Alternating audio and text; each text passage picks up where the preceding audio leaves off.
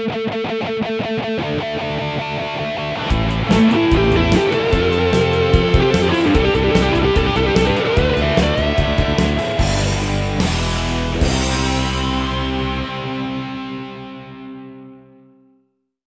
welcome to a new episode of Geek Lunch. I'm your host Chris. As usual, long-time viewers of the channel will know that I am a huge fan of Jaws, and I think it's one of the greatest films ever made. And you may have seen some of my unboxing videos, as I'm also a fan of tabletop gaming as well. So what better than to combine the two, and we will take a look today at the Jaws board game from Ravensburger Games. If you like the video, don't forget, hit the thumbs up, helps out a great deal, helps the video get seen by a lot more people. And if you've not already subscribed, why not smash that subscribe button like a great white shark is on your tail. And only being a subscriber to Geek Lunch Me is going to help you get back to shore safely. So without further ado, let's head back to Amity Island and take a look at the Jaws board game. So, as you can see, we've got the Jaws board game, a game of strategy and suspense, and it's from Ravensburger, and it is 2 to 4 players, ages 12 and up. Let's get this open, take a look inside. So, first of all, you've got the instructions, not much to them. We'll have a closer look in a second at that. And then you've got the board. It's quite small, but it's double-sided.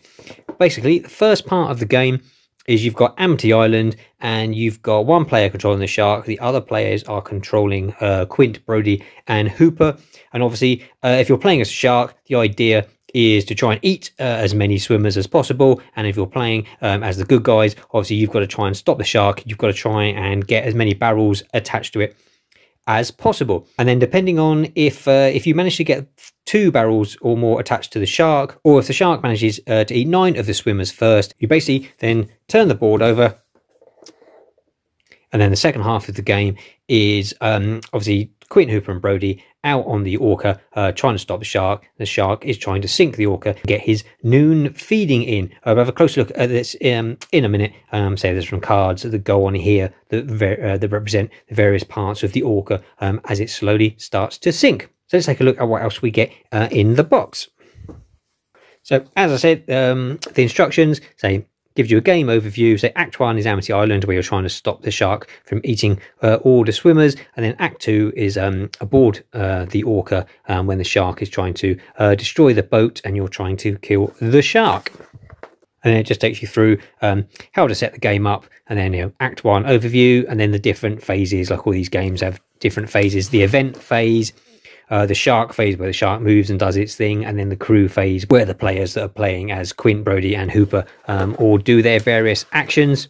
And then it basically says, yeah, end of Act 1. Like I said, Act 1 ends immediately if one of the following things happens. The crew attaches the second barrel to the shark, or the shark track on the shark's board reaches the 9 slot. You then proceed to Act 2. So Act 2 is the orca, and I'll show you how to set that up in a minute. And then basically, you have to destroy the shark before it destroys the orca and eats you for its lunch. And you've got the rules for Act 2 and how to end the game. One thing I have to point out here is Ravensburger. Say the games are cheap. You can get this game for less than £20. It's quite a basic game. It's not, it's not one of these big in-depth tabletop games, but their design work is always gorgeous. Like this, the painting of the chum bucket here. We'll have a look at some of the cards in a minute. Ravensburger also do an Alien game, which I'll do an unboxing of at a later date, which again has got fantastic design work. They really do go above and beyond on the artwork. If, for example, if you look at this box, the liner cardboard, we've got all the anchors. It's Mayor Vaughan's cheesy suit that he wears. It's just great that they've used this motif over sort of the inside of the box. And then you'll see how nice, this artwork carries on over all the cards. So straight away, you've got some meeples representing. Unfortunately, I say it's only a cheap game, so you don't get minis of the figures, which it is a shame. I would absolutely have loved, as a Jaws fan, and I enjoy painting minis. Having figures of Brody, Quint, and Hooper would have been fantastic. But I know there is problems with licensing rights, like the NECA action figures. You can get Quint and you can get Hooper, but you can't get Brody. I think there's a problem with Roy Scheider's estate and how they give out licenses. So what you you get basically a wooden representation of the shark there, and then Brody, Hooper, and Quint are, you know, these meeple little wooden figures, represent them instead. And then this is representations of the boat, I believe, when you're playing the first act around the waters of Amity Island.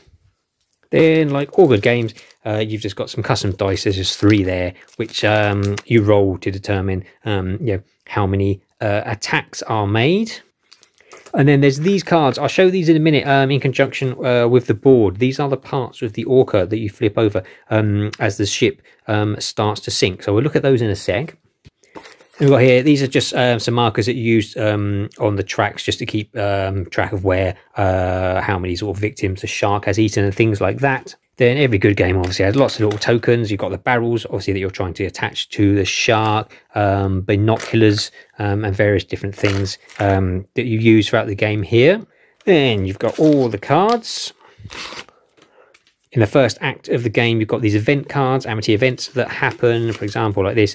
Cardboard fin hoax, move all crew members to the beach with the most swimmers. So they basically just affect different things, as I say. And beautiful painted artwork on all of these. Yeah, really good job they've done there. There's the USS Indianapolis, Quint's famous speech.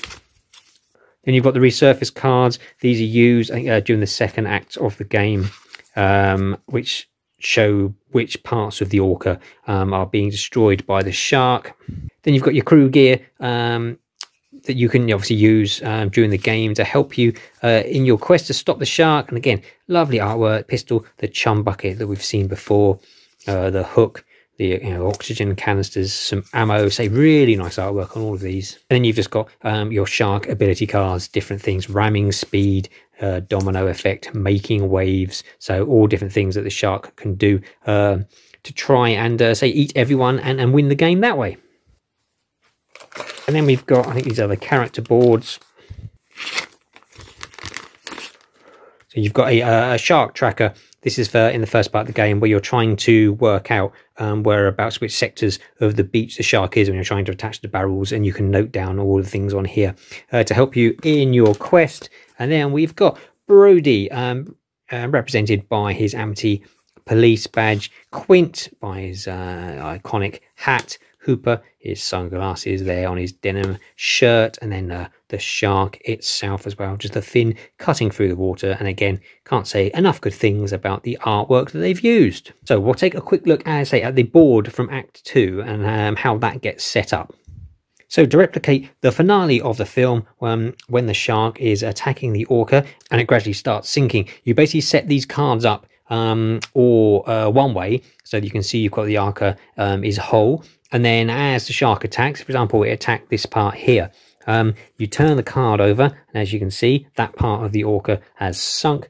And then say various other parts, as you turn them over, it will start, it gets, your situation is getting worse and worse for the good guys. And then eventually you would remove these parts, and as you can see, the orca has completely submerged under the water, and there's a good chance that you're about to lose the game to the shark player, who's then going to eat everybody left, who is about to chow down on Quint, Hooper and Brody and win the game.